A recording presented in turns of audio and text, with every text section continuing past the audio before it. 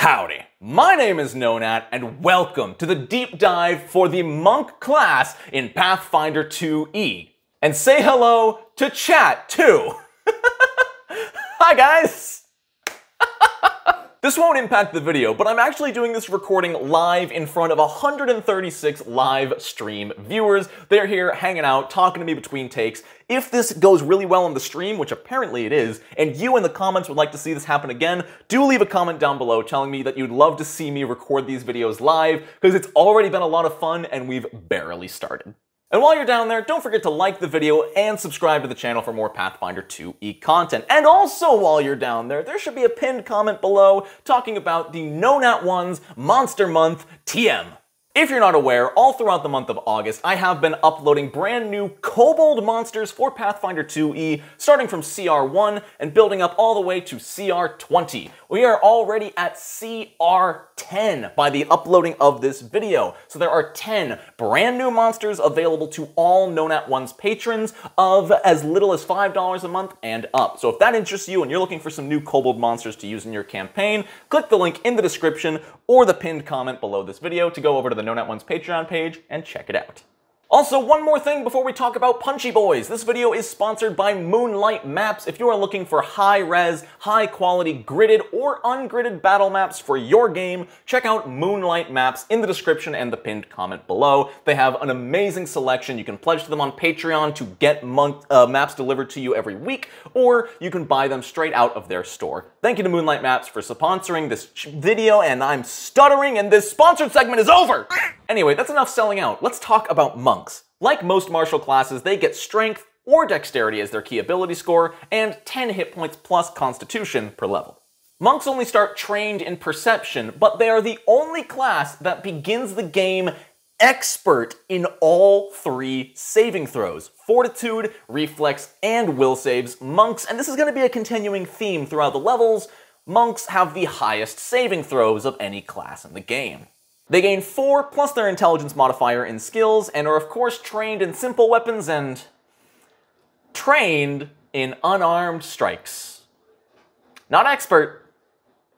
Monks are actually untrained in all armor, meaning they are pretty much always worse wearing armor than if they are unarmored. But to make up for that, they are expert in unarmored defense, meaning they get a flat +4 as long as they're not wearing any armor. Obviously, that's what you're going to do with the monk. There's not a whole lot else to do with it. Monks are actually similar to fighters in that they do not get a subclass. All monks start with the exact same features except for their monk feat, and all monks get Flurry of Blows. Flurry of Blows is an incredibly powerful action that new players get wrong 90% of the time. It's very simple. For one action, you get to make 2 strikes. If both strikes hit the same target, their damage is combined and treated as a single blow when it comes to resistance. Now, what everyone gets wrong is this next line. Apply your multiple attack penalty to the strikes normally. What this means is the second attack is going to be at -4, assuming it's an agile unarmed strike. If it's not agile, it's going to be at -5 like a normal attack. So even though the monk can attack more times per turn with Flurry of Blows, they still suffer the multiple attack penalty like normal. Aside from their level 1 feat, monks also get Powerful Fist, which is pretty simple. Instead of a 1d4, their fist attacks deal 1d6 damage, and they do not take the -2 penalty for making a lethal attack with their fist. As usual, before we get to the monk feats, we're going to go over all of the class features they get by leveling up, and of course we're going to skip over the obvious stuff: skill feats, general feats. Everyone gets those. What everyone doesn't get is incredible movement, which might be the single most powerful class feature on the monk. This is a permanent 10-foot status speed upgrade. Plain and simple. And it gets faster with level. At levels 7, 11, 15, and 19, the monk's base movement speed goes up by 5 feet. This means an elven monk at level 3 with the Swift Elf Ancestry feat can already have a 45-foot movement speed. Chat has very kindly informed me that it is Nimble Elf, not Swift Elf, so thank you, livestream. At 3rd level, they also get Mystic Strikes, which sounds super cool, but doesn't really give you any direct benefits. Basically, your fists count as magic weapons when it comes to anything that is resistant to non-magical damage. Don't get me wrong, that's really good, and it's just nice to have as a passive, But if you want anything like a +1 or striking, you still need the Hand Wraps of Mighty Blows magic item. Of course, they get skill increases, ability boosts, and ancestry feats, but their perception also increases to expert at level 5. On top of that, their unarmed strike and simple weapon proficiencies also increase to expert. But then at level 7, Path to Perfection is where monks get really interesting. Most classes get a single specific saving throw that increases to master, and then gets to auto-critically succeed normal successes. Barbarians get fortitude, clerics get will, it's usually pretty simple. Monks get to pick theirs. Upon reaching level 7, the monk may pick fortitude, reflex, or will save, and increase that saving throw to master and auto-crit succeed any normal successes with that save. It is such a cool ability to have that option. And they also get weapon specialization like most other martial classes, giving a slight damage bonus based on proficiency. 9th level's Metal Strikes is a little upgrade to Mystic Strikes, and this one can actually play in pretty well. Basically, your fists are simultaneously treated as cold iron and silver weapons, meaning if you're fighting Fae or a werewolf or something that is weak to either of those metals, your fists capitalize on that weakness, which is really cool. And I should say, it's not just your fists, it's all unarmed strikes. So if you're kicking for whatever reason, it still gets metal strikes, which is so cool. Level 11 is the second path to perfection, meaning you can pick either of the other 2 saving throws you didn't pick before and increase that one to master. Just, there's nothing wrong with this, and this is amazing. And then at 13th level, they become master proficiency in unarmored defense. Level 13 also bumps unarmed strikes and simple weapon proficiency to master. Level 15 increases their weapon specialization damage and grants the third path to perfection. With the third path to perfection, you cannot pick the third saving throw that you have not improved. Instead, you pick one of the 2 you increased to master and increase that one all the way to legendary. Now, your critical failures with that save become normal failures, and if you fail against a damaging effect, you take half damage anyway. So this basically gives you 1 legendary, 1 master, and 1 expert saving throw. Level 17 makes all of your unarmed strikes treated as adamantine, which is fantastic because tons of monsters, specifically high-level golems, have resistance to all physical damage, even magical physical damage, except for adamantine. So that'll help you circumvent that. And Graceful Legends increases your unarmored defense to legendary, your monk class DC to master, and your key spells to master as well. We'll get to key spells in a minute. And finally, at level 19, as a monk, you have purged incompetence from your techniques. The first time you attack on your turn, if you roll lower than a 10, it counts as a 10. Now, this does not work if you roll higher than a 10 and then roll lower than a 10 on your next attack. This only affects the first attack every turn. But still, to have a guaranteed 10 or higher on your first strike of every turn is pretty phenomenal. Alright, class features and starting things are out of the way. Let's get into the nitty and also the gritty. Monk feats. Starting off with Crane Stance. Before I even get into this, let's talk about stances, because they're kind of important.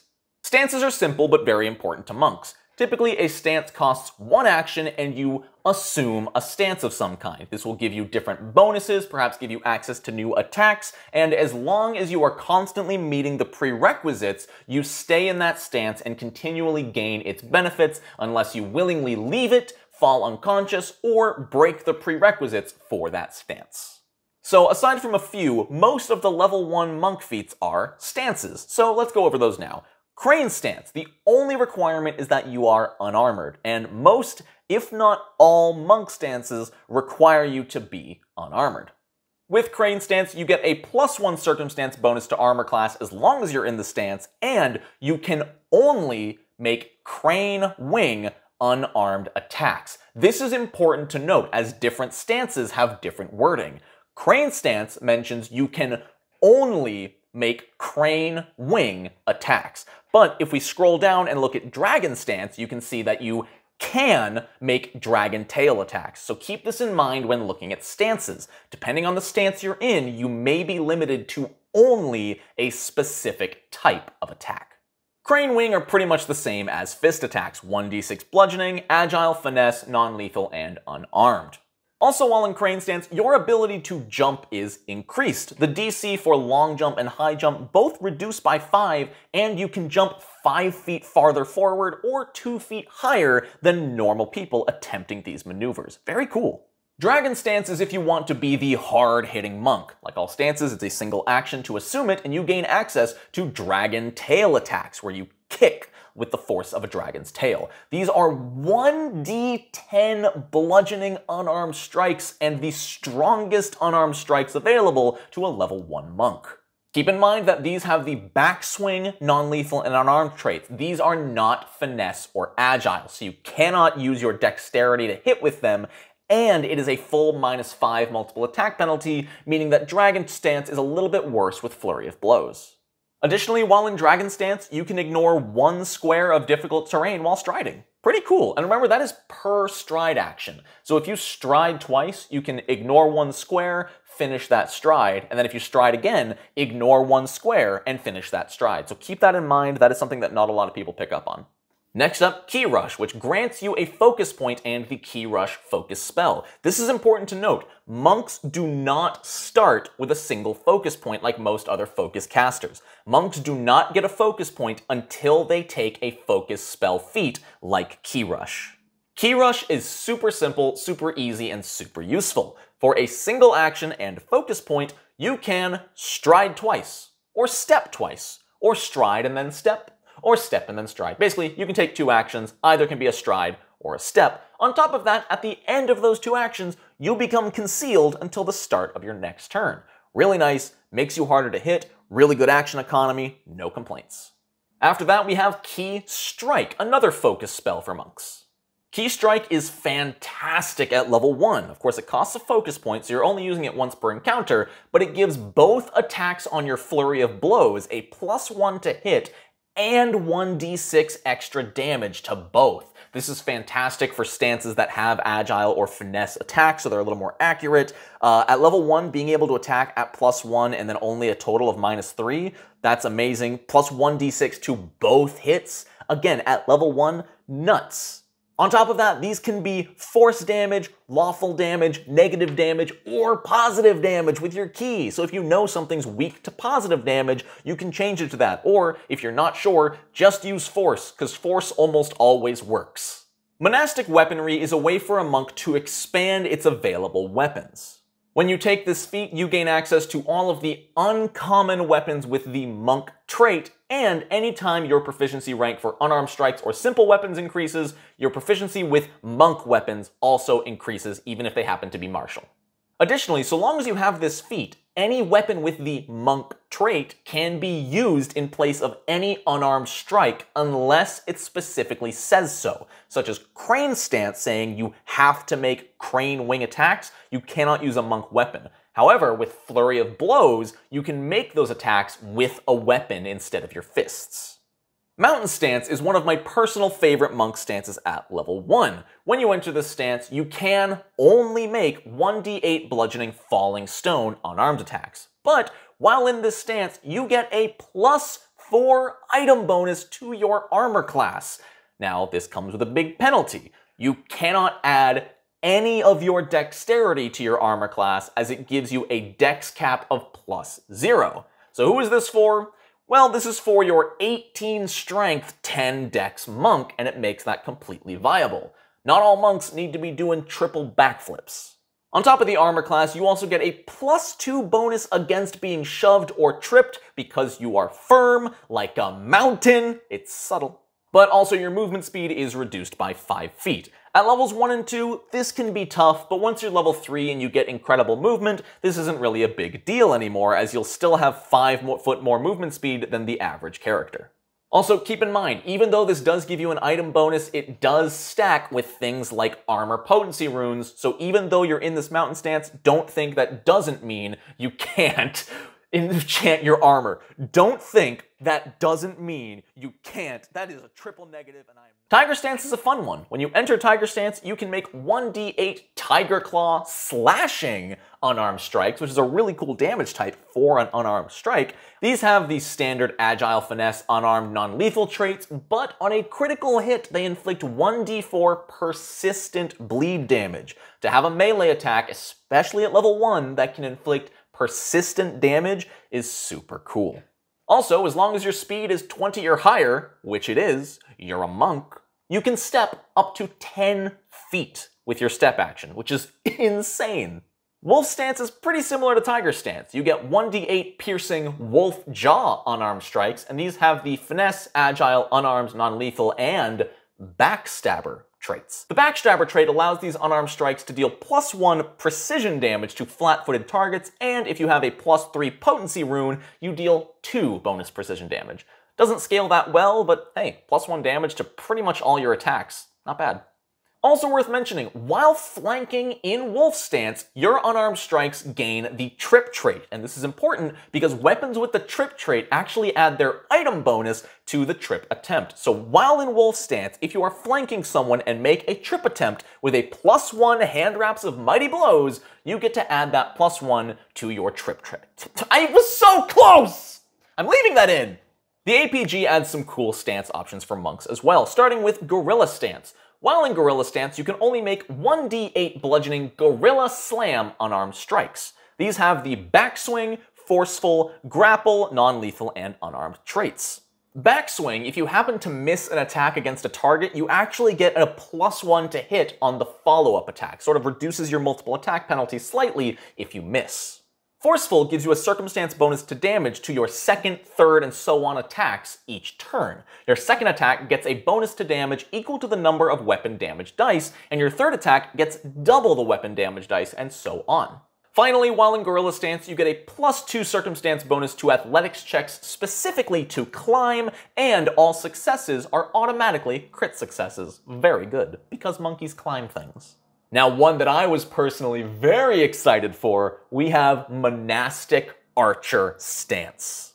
This stance only does 2 things. First off, when you take it, you become trained in the longbow and the shortbow. And of course, your proficiency with these goes up with your simple and unarmed strike proficiency. While in this stance, it only does one thing. You may use your bow in place of unarmed strikes such as Flurry of Blows. Now keep in mind, this only works when within half of your first range increment. As it says in the text, this means it needs to be within 50 feet for a longbow or within 30 feet for a short bow. So a monk archer is not typically a backline fighter, but rather a really cool mid-ranged combatant, which I'm kind of into. Finally, Stumbling Stance is for an interesting, almost charisma-based monk. Entering into the Stumbling Stance, you sort of fake inebriation and start bobbing and weaving in really unpredictable and random patterns. While in this stance, you gain a +1 bonus to deception checks when feinting a target, and the only strikes you can make are the Stumbling Swing unarmed strike, which deals 1d8 bludgeoning damage and has the Agile, Backstabber, Finesse, long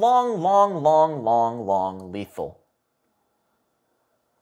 non-lethal, and unarmed traits. Now the big benefit is that if you are hit by a melee strike while in Stumbling Stance, that enemy that struck you is flat-footed to you until your next strike or the end of your next turn. It's a really cool feature that you just sort of like going one-on-one with people, and when they hit you, you get better at hitting them back. It's a really fun playstyle. Level 2's Brawling Focus is a feat that I have never seen anybody even think about taking, unfortunately. You gain crit specialization for weapons in the Brawling group. Granted, that's probably all of your attacks, and the Brawling crit specialization is pretty good, but it doesn't do that much. Specifically, if you get a critical hit with a weapon in the Brawling group, the opponent makes a Fortitude save against your class DC, and if they fail, they are slowed 1 for 1 round. Additionally, if you have monastic weaponry, you gain the critical specialization for any of those weapons, which may or may not be in the Brawling group. Crushing Grab is a fun one and a great pair to Gorilla Stance. If you have successfully grappled a creature, you get to deal bludgeoning damage equal to your strength modifier.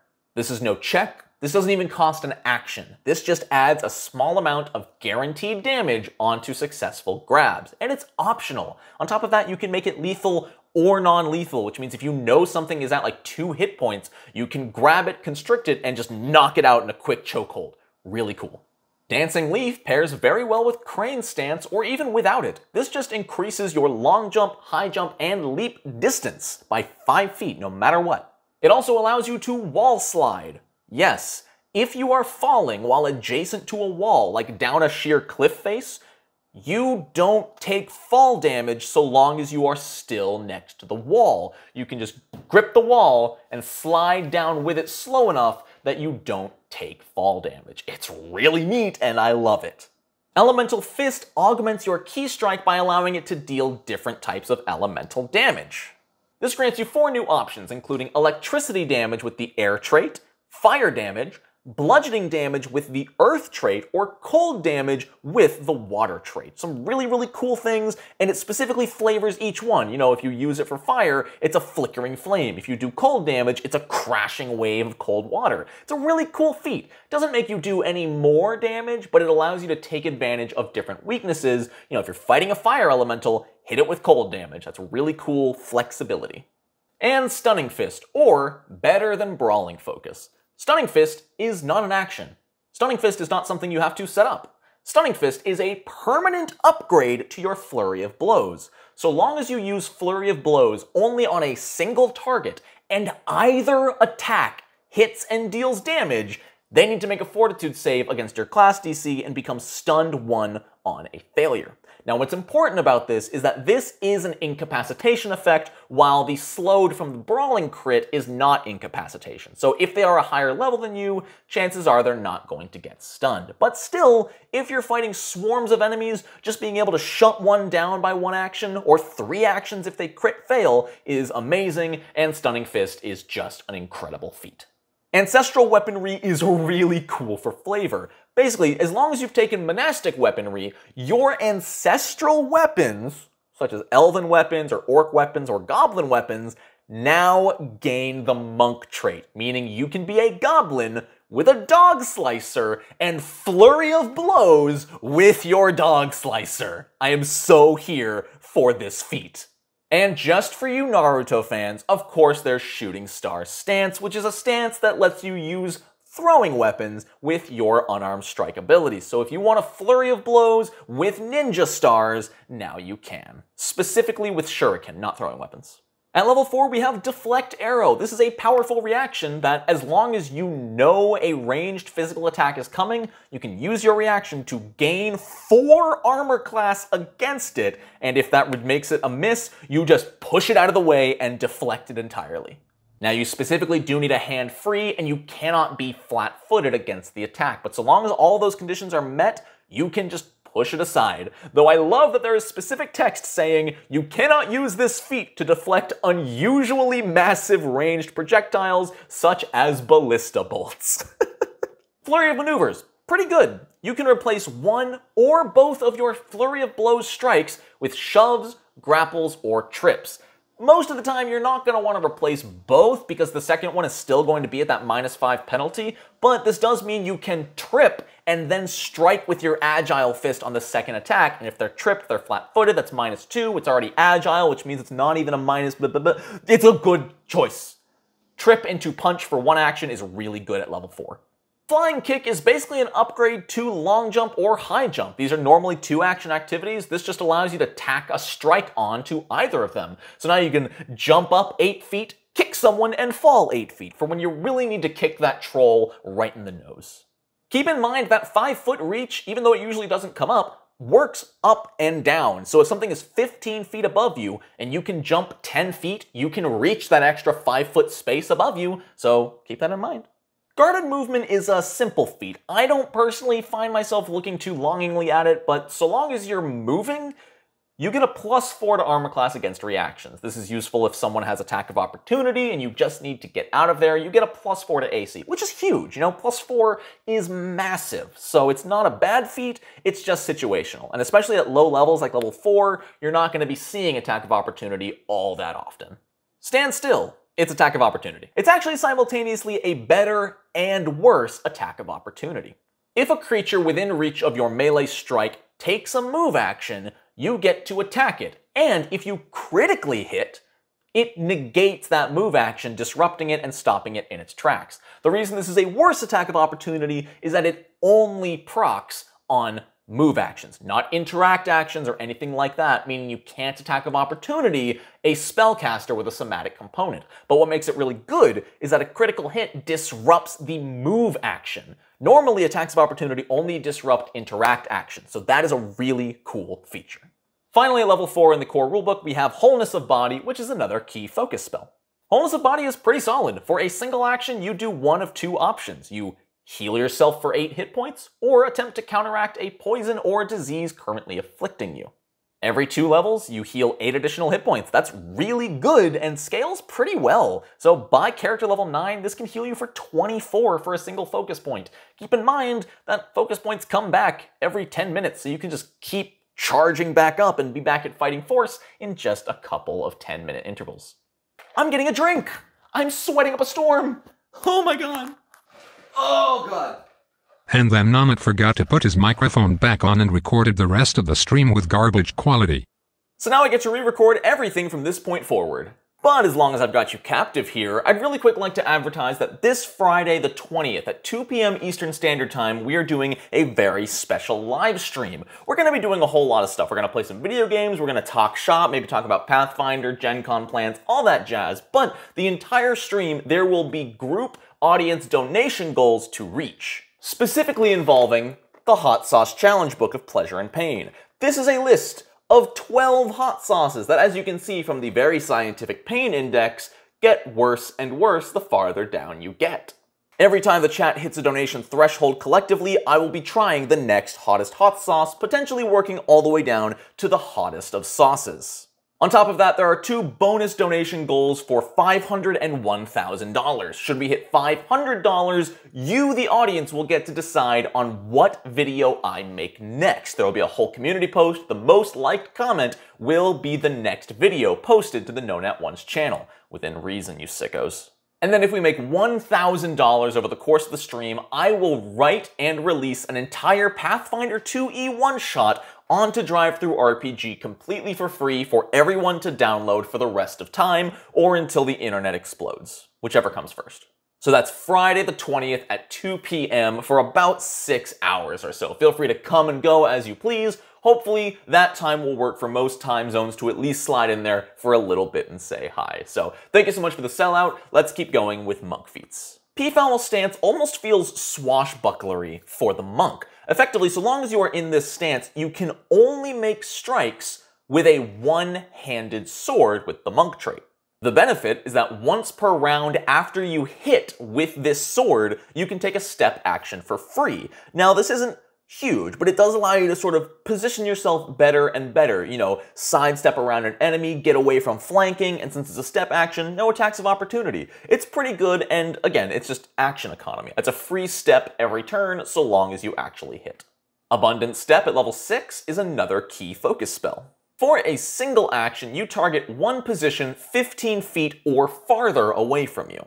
You teleport there. You cannot teleport farther than your speed, but because you're a monk, this is probably 45 plus feet away, so you can teleport across a chasm or teleport up on top of a cliff, and it's really freaking cool. And here at level 6, we see a type of feat that I sort of deem as stance upgrades. They might offer a new action or just a flat upgrade to what benefits you gain while in a specific stance, starting with Crane Flutter. Crane Flutter is a really nice defensive-offensive option. As a reaction, if you are struck by a melee attacker that you can see coming, you can spend your reaction and gain a +3 to armor class against that attack. On top of that, if this causes the attack to miss, you can then make an attack of opportunity back at them, granted at a -2 penalty. What's nice is, this works even if they're out of your reach. If you have a 5-foot reach and they're attacking you with a 10-foot melee weapon with reach, you can still attack them back with Crane Flutter, which is really, really neat.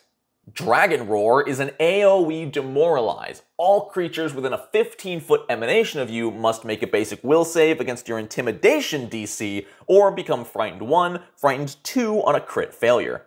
What's incredible about this is that if any creature begins its turn adjacent to you, the monk, they cannot reduce their frightened condition below 1 until the end of their next turn, which means if you keep following them after Dragon Roaring, they will basically be permanently frightened so long as they keep starting their turn next to you. On top of that, your first strike against a frightened creature after the roar gets a +4 circumstance bonus to damage. It's unfortunate this isn't just a permanent upgrade to damage, but maybe that would be a little too broken. Dragon Roar can only be used once every 1d4 rounds, and regardless of the result of their saving throw, the same creature is immune to it for 1 minute. So you're basically getting 1, maybe 2 of these per encounter. Ki Blast, another key focus spell.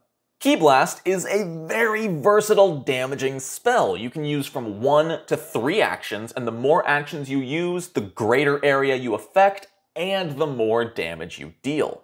For 1 action, you deal 2d6 force damage to all creatures in a 15-foot cone with a basic fortitude save. If they fail or crit fail, they get pushed back 5 or 10 feet respectively. If you use 2 actions, the range doubles to 30 feet and deals 3d6 damage, and if you use 3 actions, the range doubles again to 60 feet and deals 4d6 damage. This damage also heightens incredibly well with level, that every spell level it goes up, the 1 action deals 1d6 more damage, and the 2 and 3 action version does 2d6 more damage. This means at higher levels, the 2 action version is usually going to be better because it scales just as fast as the 3 action. The 3 action will always just do 1d6 more damage and have the higher range. Important to keep in mind with Ki Blast is that it does say creatures, not enemies. Your allies can take damage from Ki Blast and you can't ignore them with it. Mountain Stronghold is an action you can take while in Mountain Stance that basically makes you raise a shield even though you don't have a shield. By spending 1 action, you gain a +2 circumstance bonus to armor class until the start of your next turn. Also, when you take the Mountain Stronghold feat, you permanently gain a +1 dexterity cap while in Mountain Stance, effectively turning it into a bonus +1 to AC. Tiger Slash is effectively power attack for the monk in Tiger Stance. For 2 actions, you make a swipe with both of your hands. If it hits, you deal 2 additional weapon damage dice, or if you're level 14, 3 additional weapon damage dice. And you get the option of pushing the target 5 feet away for free, no athletics check or nothing. If you critically hit, you also get to add your strength modifier to the persistent bleed damage caused by your Tiger Stance. Very solid upgrade. Water Step. Compared to the key focus spells and the stance upgrades, this one isn't great. You can now stride across flimsy liquids that would not usually hold your weight. And as long as you end your stride action on solid ground, you can run across the surface of water. If you end your stride on top of water, though, you are going to sink directly through. Whirling Throw is pretty fantastic. If you have a creature grabbed or restrained, you can make an athletics check against their fortitude DC. If you succeed at the athletics check, you get to throw them 10 plus 5 times your strength mod feet away, which if you have a 5 strength mod, that's going to be 35 feet in any direction. When they land, they take damage equal to 1d6 per 10 feet you threw them, so probably about 2 or 3 d6 damage. If you critically succeed, the target also falls prone. If you fail, you just don't throw them, and if you crit fail, you don't throw them and they escape your grab. What's really nice to mention about the Whirling Throw action is that it does not have the attack trait, so the athletics check you're making to throw them doesn't suffer from a multiple attack penalty. So if you can somehow attack them, grab them, and then rather than trying to attack again at -8 or -10, you can just Whirling Throw them for that guaranteed 2d6 bonus damage. It's pretty good.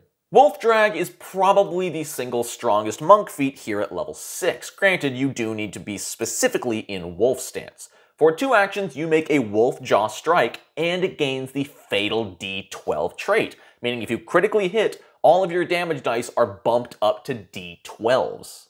On top of that, if you hit at all with a normal success, the target falls prone. No saving throw, no athletics check, just an automatic trip effect. This is incredible! The next best feat I can compare to this is the level 10 improved knockdown for barbarians, and that's a little bit better, but to have a guaranteed knockdown at level 6 is insane. Over in the APG, Align Key sucks. As a reaction, once per hour, if you cast a focus spell, you can restore hit points equal to your level plus your wisdom modifier. This basically works, in my opinion, as just an upgrade to Wholeness of Body. Wholeness of Body healing for 8 per heightened spell level. This would, at level 6, add about 10 more healing to it. So, with Align Key, you could heal maybe 20-25 hit points to yourself all at once, but aside from that, it's not that great aside from some slight survivability. On the other hand, Gorilla Pound is an incredible action for the Gorilla Stance Monk. For one action, before making a strike, you get to intimidate a target to demoralize them, and then, regardless of the result, you attack them and gain a circumstance bonus to damage equal to triple the value of their frightened condition. What's important to note about this is it doesn't matter if you frightened them or not. Combine this with your wizard friend who just cast Fear and they critically failed and are frightened 3, then your attack is still doing 9 bonus damage. That's amazing. Potentially even better than that, when you take this feat, you permanently gain a 15-foot climb speed while in Gorilla Stance, which, as we all know, means you do not need to roll athletics to climb anymore. That's just an incredible upgrade. 1-inch Punch is also kind of like Power Attack for monks, though it's a bit more flexible and interesting than Power Attack usually is. For 2 actions, you get to make a strike, and if it hits, you deal an additional weapon die of damage. If you spend 3 actions, you get to add 2 additional weapon damage die. What's important to note about this, especially for the 2-action version, is it doesn't count as 2 for the multiple attack penalty, meaning you can 1-inch punch and then flurry of blows and still be fairly accurate. What's really interesting is that at levels 10 and 18, this scales up, and it scales up in a really interesting way. The additional weapon damage dice double and then triple, meaning for 2 actions at level 10, you're dealing 2 additional weapon damage dice, and at level 18, you're dealing 3 additional damage dice. But more fun than that, if you spend 3 actions to use 1-inch punch at level 18, you are dealing 6 additional weapon damage dice on top of your striking and whatever you have. If you want to roll a ton of dice as a monk, 1-inch punch is the best way to do that at high levels. Return Fire is dumb and I love it. If you are in Monastic Archer stance and you successfully use the deflect arrow reaction, rather than just pushing it off to the side, you can catch it, load it into your bow, and fire it back at the target. Important to note, this doesn't just have to be arrows. This can be crossbow bolts, or this can even be firearm bullets that you snatch out of the sky, load into your bow, and fire back at the target. It's stupid, and I love it. Stumbling Feint is the upgrade for Stumbling Stance. This is a really solid one too. While in Stumbling Stance, if you use Flurry of Blows on a target, you can actually feint against them for free before using your Flurry of Blows. If the feint happens to succeed, the target is then flat-footed against both of your Flurry of Blows attacks rather than just the first one.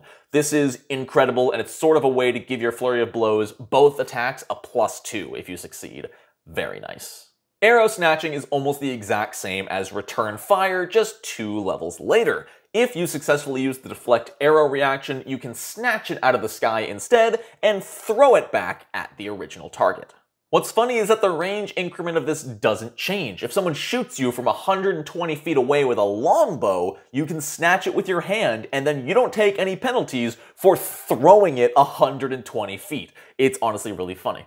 Also keep in mind, because this specifically says it is a thrown weapon, you do get to add your strength modifier to the damage. So you will very likely actually be dealing more damage with their own projectile thrown back at them. Just super awesome. Iron Blood Stance is a fan favorite. You can make Iron Sweep unarmed strikes in this stance, which have the non-lethal parry, sweep, and unarmed traits. Parry sort of allowing you to raise a shield. For one action, you can increase your AC by 1 until the start of your next turn.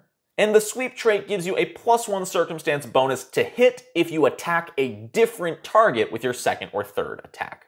But the big reason people take Iron Blood stance is because while in it, you just gain resistance 2 to all damage. And this scales up to 3 at level 12, 4 at level 16, and resistance 5 to all damage at level 20. Now this doesn't sound like a lot, but this adds up. Even at level 8, this means that every time you take damage, you reduce it by 2. If something is hitting you multiple times, you reduce each hit by 2. And the most important part, if something attacks you and that single attack deals multiple types of damage, you reduce each of those damage types by 2. So if something somehow hits you for piercing, fire, and acid damage all at the same time, you're reducing the total damage by 6, and that's just at level 8.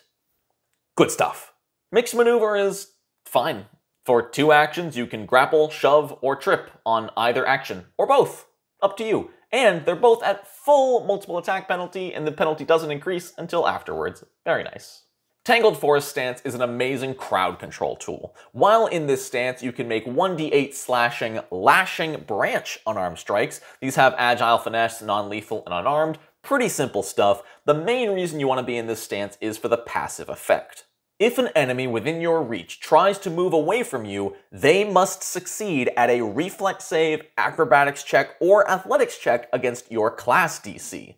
If they fail, they are immobilized and lose that action. So if they just try to even step away from you, they have to make a reflex save, which is so cool. You can just become this monk that nobody can get away from, and they might end up wasting tons of actions just trying to distance themselves. This is amazing if you can get up to an enemy spellcaster, as spellcasters tend to have really poor reflex saves. Wall run really sucks.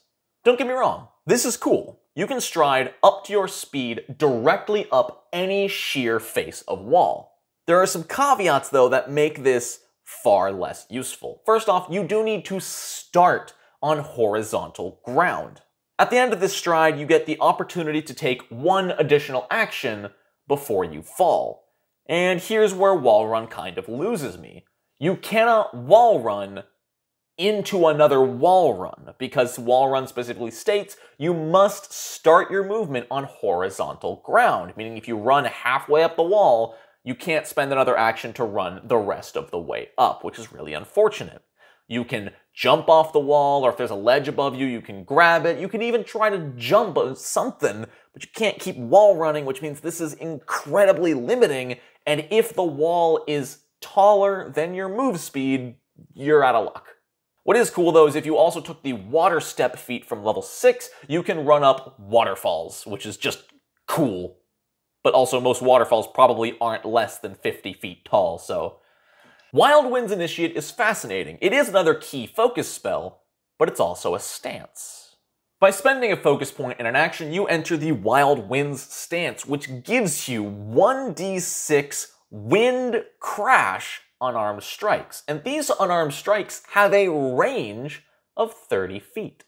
They also have the agile, non-lethal, propulsive, and unarmed trait. Propulsive meaning you get to add half of your strength modifier to each thrown attack. First, let's start with the benefits. You can ignore concealment and all cover, which is phenomenal, and you get a permanent +2 circumstance bonus to AC against ranged attacks so long as you're in this stance. Now, the big limiting factor is that they have a range of 30 feet, not a range increment of 30 feet. If something is 35 feet away from you, you don't just take a penalty to hit them. You cannot attack them. The range is 30 feet and it fizzles out at 30 feet, which is really unfortunate, so you can't attack anything farther than that. That's really the biggest con. Other than that, the damage is a little bit low, but the propulsive can be nice. It has its place and it has some cool support later on. I really like Wild Wind stance. Another key focus spell stance is Clinging Shadows Initiate. While in the Clinging Shadow stance, you get access to the very weak Shadow Grasp strikes. These are only 1d4 damage, but they are negative damage, which does have its place when attacking enemy weaknesses. But what's really interesting are the traits. Of course, it has Agile and Unarmed, but it also has Grapple and Reach, meaning the item bonus from your Hand Wraps of Mighty Blows do apply to your grapple checks. And because it has Reach, you get an extra 5-foot range on your grappling, which means you can grab targets from 10 feet away as a medium creature. That's amazing. On top of that, you get a +2 circumstance bonus to grappling. So if you have a +2 Hand Wraps of Mighty Blows and you're in Clinging Shadow stance, you're getting a +4 total bonus to your grapple checks. That's incredible. And the bonus applies to the DC to escape from you. This is the single best grapple stance in the game. I have some mixed feelings about Pinning Fire. It's a free action, which means it's just a direct upgrade to the Monastic Archer's Flurry of Blows. Should you successfully strike a target with both attacks of your Flurry of Blows, you can pin their clothing to a wall or ground below them. This causes the creature to be immobilized, which sounds amazing on paper, but they can simply remove the arrows with a DC 10 athletics check. And here's where it gets kind of... it's good and it's bad. DC 10 is not even a DC. That is an automatic success for anything of level 8 or higher unless they nat 1. But at the same time, it does take an action to remove that. So action economy is good in that you just use Flurry of Blows and it kind of stuns the target. And I should admit, this does stack with Stunning Fist. If you have Stunning Fist and you Flurry of Blows with your Monastic Archer, then they will become stunned 1 if they fail their save, and immobilized, which means if they spend an action to remove the arrows, they're left with 1 action, which is really good in its own right. I think the reason Pinning Fire is as weak as it is specifically because of the synergy with Stunning Fist. Without Stunning Fist, this is a sometimes costs the enemy 1 action. When combined with Stunning Fist, this feat is really good. Knockback Strike is interesting. For 2 actions, you strike a target and then make an athletics check to shove them at the same bonus as the unarmed strike. On top of that, this shove action does not count towards your multiple attack penalty, meaning if this is the first action on your turn, you strike, you shove, and you still only have 1 multiple attack penalty. Pretty decent penalty economy, which is not something I talk about super often. Sleeper Hold is fun, but not super useful outside of some roleplay situations. For 1 action, if you have a target grabbed or restrained, you make an athletics check. If you succeed, they're clumsy 1. If you critically succeed, they are unconscious for 1 minute. It also doesn't fall or drop anything, which is fascinating to me.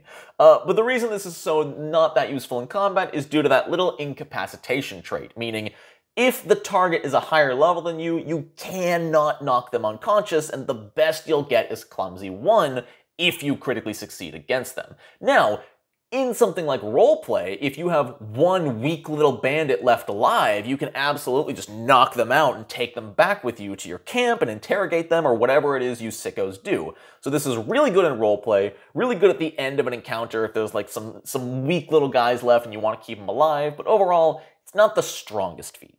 Wind Jump is another key focus spell. Monks get a lot of these. Wind Jump is really powerful. For a single action, you get a fly speed equal to your ground speed for 1 full minute. The only caveat is that you must end your turn on solid ground or fall. Meaning that if you stride 3 times straight up 150 feet, you're gonna have a hard landing. But if you are character level 11 or higher, you can make a DC 30 acrobatics check to stay in the air. How?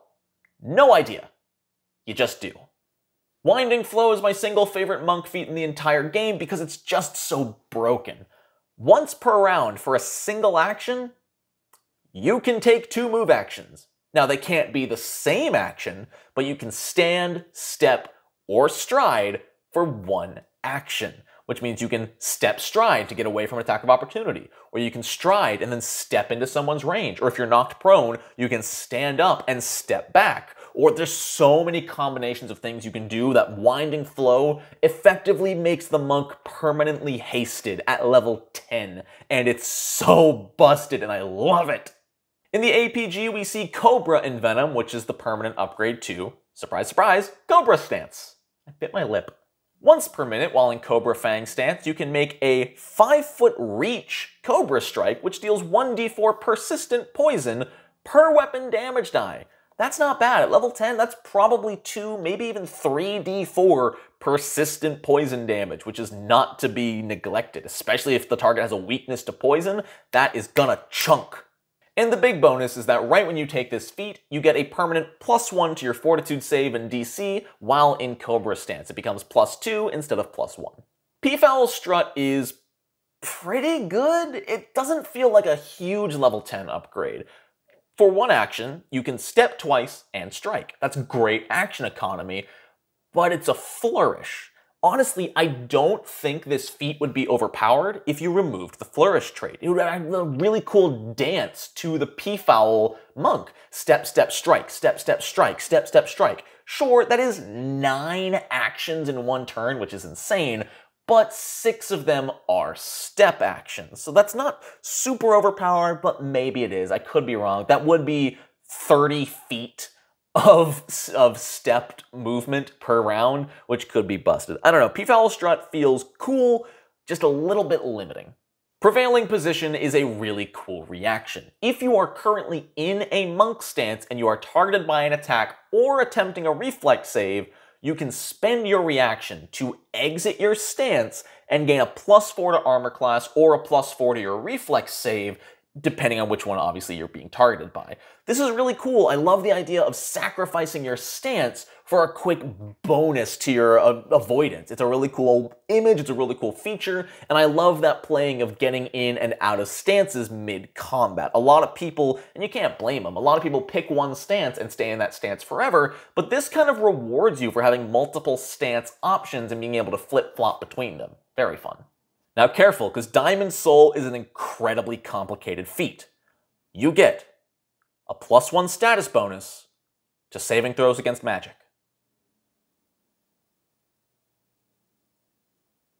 Disrupt Key is really cool and kind of an awful idea. You make an unarmed strike against a living creature and block their life force.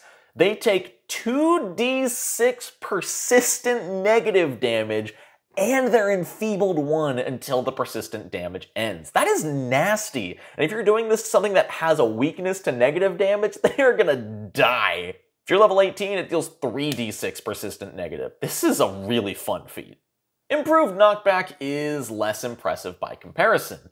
When you shove or critically shove a target, you can follow them 5 or 10 feet respectively. And if you shove them into a wall, you can deal damage equal to 6 plus your strength mod, which isn't bad. At level 12, that's probably 11 free damage on a shove. And if you're legendary in acrobatics, that goes up to 8 plus strength mod.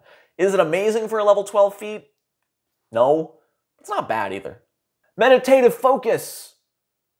You can recover 2 focus points! Stance Savant is cool. When you roll initiative, you can assume a stance. Very nice, saves you an action. This is a pretty standard 1 free action at the beginning of combat. Can't complain. Dodging Roll is a really fascinating reaction. Should you be taking damage from a reflex save based spell like Fireball, you get to take a step action for free and gain resistance equal to your level. So if you're level 12, you're gaining 12 resistance to that fireball. Additionally, if this step takes you out of the range of effect, you do still take the damage, but you also get to add your dex mod to your resistance. So this might give you resistance 17 against that fireball, which is nuts.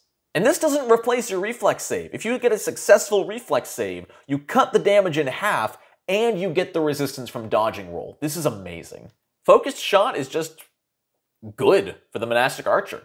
It's a special attack that ignores cover and concealment. It doesn't have the Flourish trait, there's nothing to it aside from the Concentrate trait. This is just something you can do over and over and over again.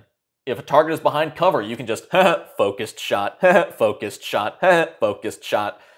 It's really good.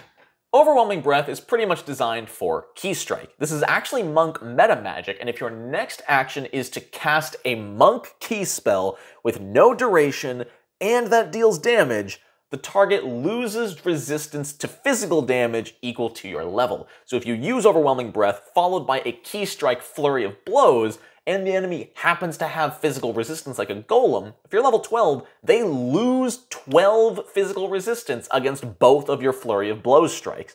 This is fantastic. Iron Blood Surge, we are upgrading the Iron Blood stance. For one action, you gain the +1 armor class as if you had used the parry trait, but your damage resistance increases to your strength modifier if it's higher for the same duration.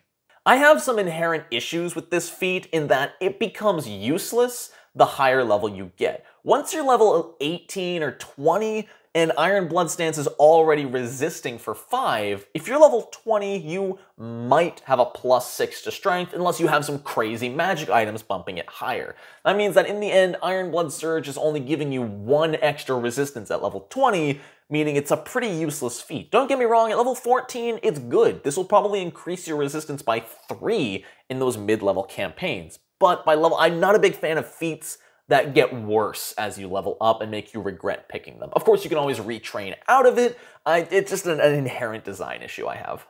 Mountain Quake, another upgrade for Mountain Stance. This is a single action you can use to stomp the ground, dealing your strength modifier of damage to all enemies within a 20-foot emanation with a basic fortitude save. Plus, if they fail the save, they're all knocked prone. And you can only do this once every 1d4 rounds, but an AoE knockdown that deals probably 5 damage? That's so cool! Also, when you take this, your dex cap increases from +1 to +2, meaning your AC is getting higher and higher. God, I love Mountain Stance! Tangled Forest Rake just makes Tangled Forest Stance even better at crowd control. You make a melee attack, and if you hit, you can move the target 5 feet. Just an even better way of being like, oh, no, you move 5 feet this way. You stay close, stay close. Timeless Body. This is a piece of flavor text that I believe is very important. You cease aging. A monk that takes this feat will never die of old age. Also, you get a +2 status bonus to saving throws against poisons and diseases, and poison resistance equal to half your level. Overall, a really good defensive feat option with some really cool flavor for your character. Tongue of Sun and Moon is not a feat I would ever imagine for a monk, but I also think it's a really cool option. For a level 14 feat, you speak and understand all spoken languages. That's really important wording too. Spoken languages. You as a monk cannot read foreign languages, but you understand what someone is saying at all times. It's not a focus spell, it's nothing you have to re-up on yourself, it is a permanent knowledge and understanding of all spoken language. Super cool.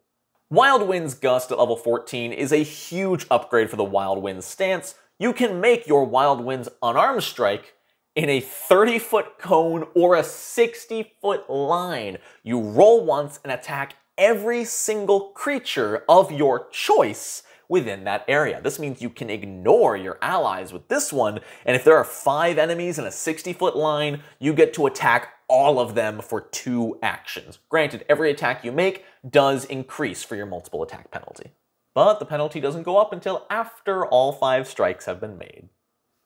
Form Lock in the APG. This is a chokehold that undoes shapeshifting. You use your athletics to counteract a polymorph effect on your target. This means A, if there's something pretending to be something it's not, you can choke them back to their original form.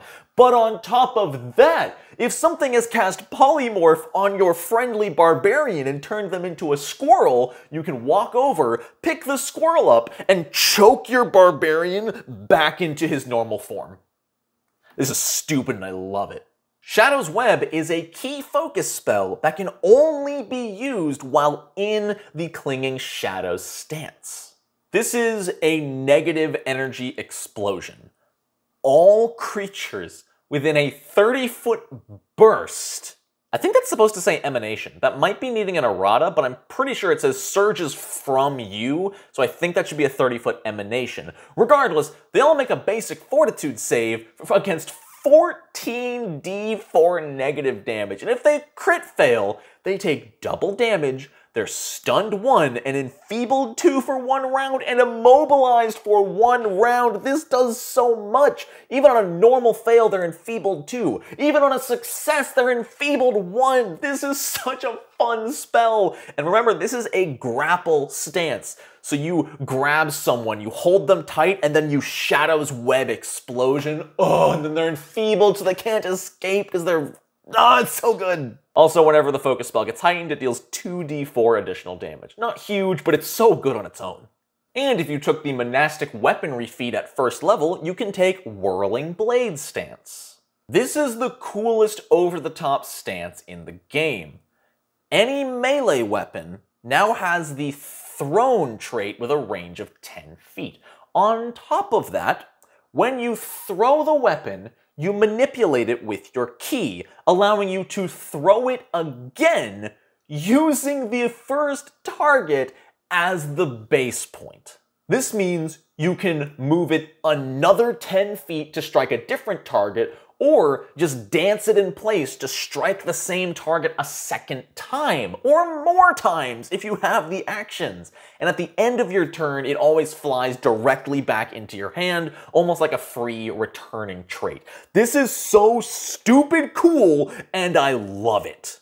And it may be called Whirling Blade Stance, but this works for any monk weapon. If you have a monk staff, you can throw it. It'll just start bonking people left and right and fly back to your hand. This is so cool! Enlightened Presence makes sense, but it also seems unnecessary from a game design standpoint.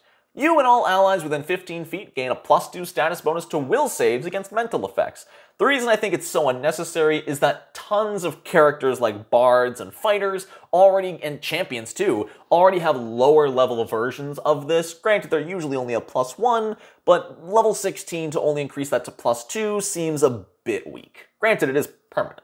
Master of Many Styles is a direct upgrade to Stance Savant. You can now switch stances as a free action at the start of every single turn. Very cool, and once again plays into that stance master who just keeps switching stances every turn. I love that idea. It's such a fun concept. Quivering Palm, another key focus spell. Quivering Palm is Touch of Death. For 2 actions, you make a melee unarmed strike, and if you hit and the target still lives, any time during the next month, you can activate Quivering Palm to murder them. They attempt a Fortitude save, and if they critically succeed, nothing happens, the spell is over, and they're immune for 24 hours. If they succeed, they are stunned 1, take 40 damage, and the spell ends. If they fail, they are stunned 3, which means they basically skip their next turn in combat. They take 80 damage, and then you can activate it again in 24 hours. If they critically fail their Fortitude save, they die. You can only have Quivering Palm on 1 target at a time, and when this is heightened, it deals more damage. Keep in mind, this does have the Incapacitation trait, which means at level 16, you're not going to be able to use this on anything higher level than you, but as you level up, your options expand, and this is a great way to blackmail someone. Is that still blackmail? I think that's just a threat. Is murder threatening blackmail? Shattering Strike. For 2 actions, you make a melee unarmed strike and it ignores resistance. All resistance. And if you're attacking an object or something that has hardness, the hardness is halved. Flinging Blow is honestly kind of lame. For 2 actions, you make an attack, and if it hits, the target makes a Fortitude save against your class DC. If they fail, they are pushed 10 feet away. If they crit fail, they are pushed 20 feet, and if they hit an object or something that stops their movement, they take 1d6 damage per 5 feet of movement that was left over.